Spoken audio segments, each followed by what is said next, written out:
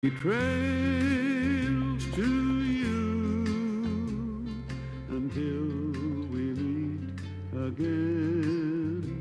You know, I've watched people do this before, and there's no formula for this. I'm going to retire at the end of February after a marvelous 45 years at this incredible television station and at your sides.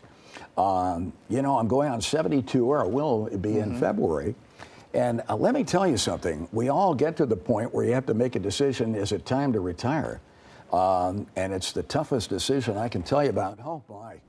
Tom made that announcement last night. He will be retiring in February after 45 years at WGN. He started in August of 1978. In addition to his weather forecasts on this station, he hosted nearly 40 years of severe weather seminars at Fermilab, often welcoming in a who's who of severe weather experts from around the world. And Tom is joining us now here this morning. Congratulations, Tom. You guys are amazing. You know, every time I come in here in the morning and do a little something, I figure I'm at the site of a broadcast phenomenon. What you guys do in the morning, I'll tell you, Paul and Larry and Pat What's his name? and Lourdes. Yeah. I know, you guys are amazing.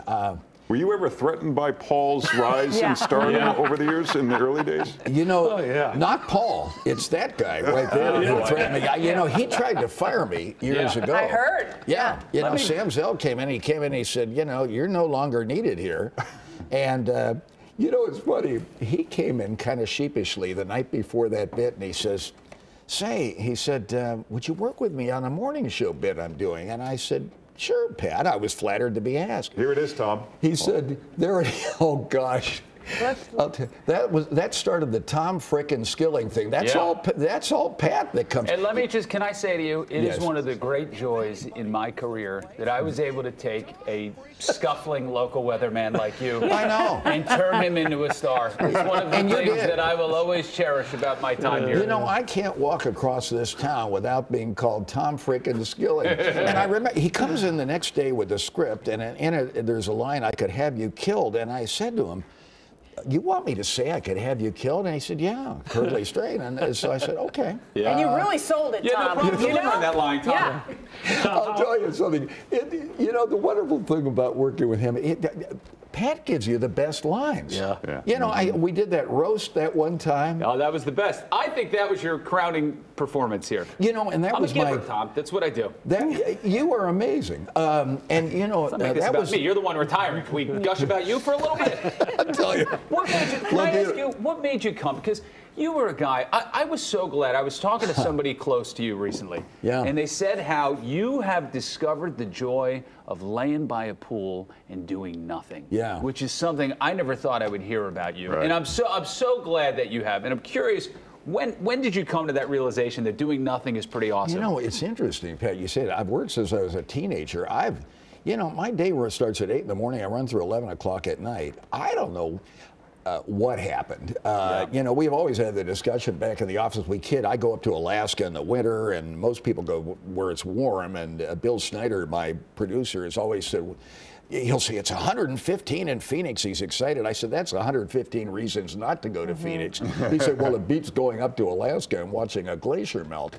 But you know what? I don't know what happened. I told him he corrupted me and turned me into somebody who likes warm weather.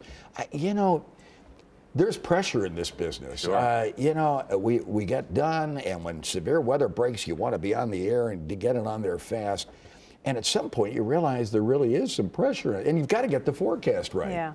Particularly in this day and age of social media, because if you bomb, you hear about it. But I don't know. It's the toughest decision I have ever made in my life, and you guys are all going to face it, all of you. Yeah. And you never know. You think, you know, am I ready financially? What's it going to be like not having a day structured and having to be at a certain place?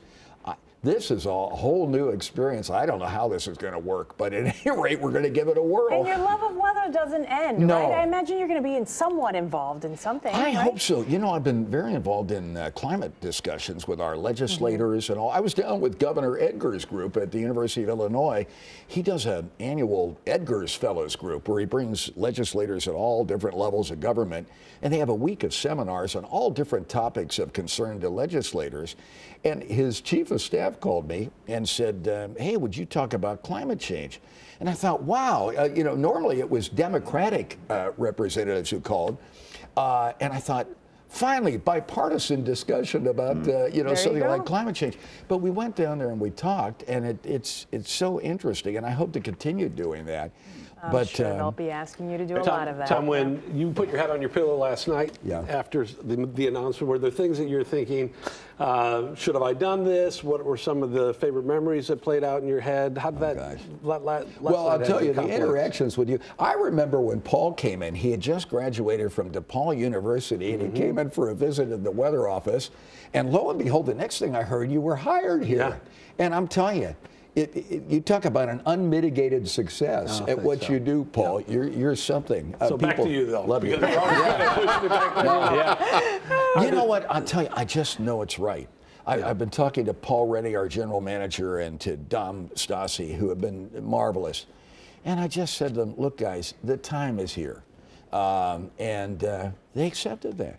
And said, we'll work. I told them I'll work with you any way I can. I love this station. I love everybody.